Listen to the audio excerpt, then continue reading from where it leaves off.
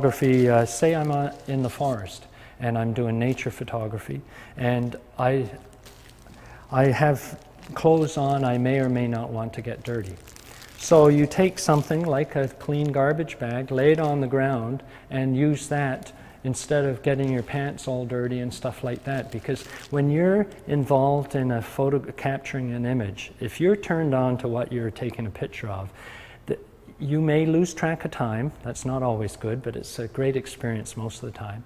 You may may not be aware of everything you're doing. I'll give you an extreme example.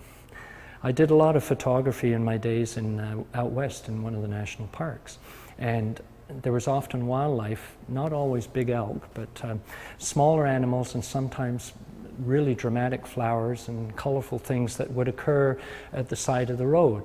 And one time I saw something that looked really interesting. I stopped, I got my camera gear out, and it was quite small. I put my macro lens on, and I got down, and this was the main road into the park. I lost sense of where I was. This can happen occasionally, whether you plan for it to do so or not. And so here I was, down literally on the ground. I hadn't got a protective thing like that piece of plastic.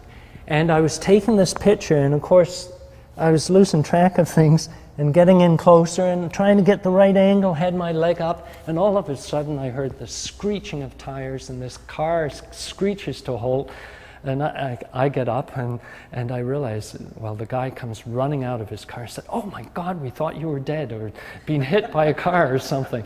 So, you know, that's the kind of thing. It's one thing for me as a photographer taking pictures of mushrooms or frogs or whatever it might be on the forest floor, but you do have to think of sometimes how to prepare for it, realizing that sometimes it doesn't matter what you do,